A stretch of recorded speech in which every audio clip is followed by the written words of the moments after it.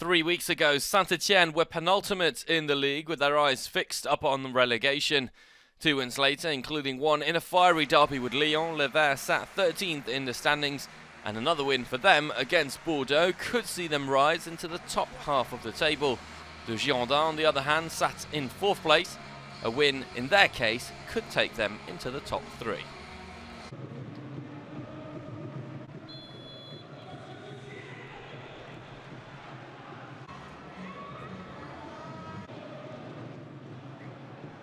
It was the visitors who started on the front foot. Denis BOUANGA forcing COSTIL into a brilliant save. The Bordeaux captain with a good stop to deny the Saint-Etienne forward.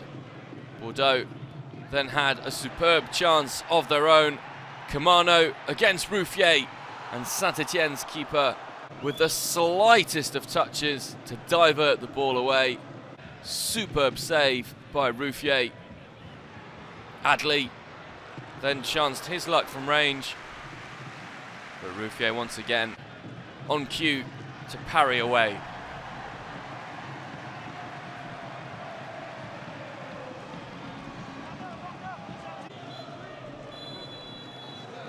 The game scoreless at half-time, with Saint-Etienne looking to get a 3rd consecutive win. The 2nd win under the Claude Puel era. BOUANGA early in the 2nd half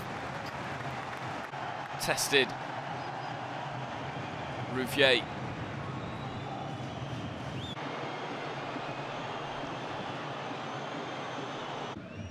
Bordeaux pushing for a winning goal. Once again, Rouffier called into action.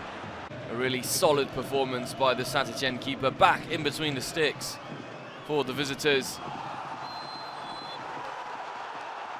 The referee then awarded Saint-Etienne a penalty. PABLO pulling Nordin.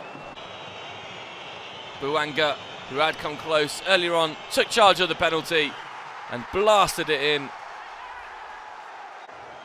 A really confident spot kick by Denis BOUANGA.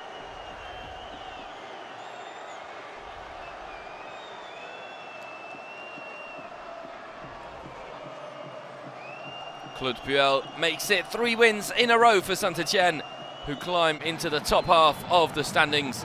Bordeaux miss an opportunity to close the gap on Angers and Nantes.